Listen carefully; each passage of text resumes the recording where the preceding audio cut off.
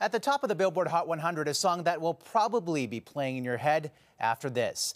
Brenda Lee's Rockin' Around the Christmas Tree, recorded 65 years ago, shot up to the top spot for the first time ever. Here's CTV's Genevieve Beauchemin. Rockin' around the Christmas tree at the Christmas party hop.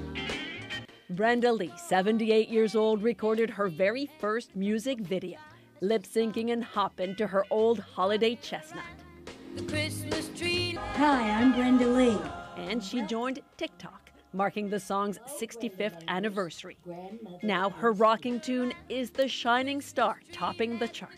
It's the longest climb from release to #1 on record. And the crooner most definitely got a sentimental feeling when she heard. Today, we're #1 on the Hot 100 Billboard charts, 65 years later. No one. You are.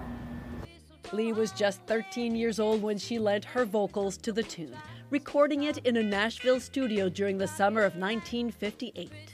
I'll never forget. I walked in the studio, had all the lights turned down, the air conditioning on, was on full blast. The Christmas tree there was all lit up. The petite firecracker was an early pioneer of rock and roll and had 2 other songs reach #1, but never her holiday classic, though it had gone platinum 5 times before. It also got a new generation rockin' in 1990 when it made it onto the Home Alone soundtrack. They said, Brenda, your song's in Home Alone.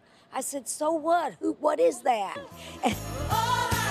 Still, over the past few years, it was Mariah Carey's holiday anthem locking up the season's top spot.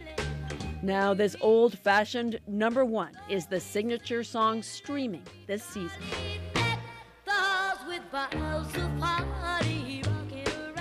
Genevieve Beauchemin, CTV News, Montreal.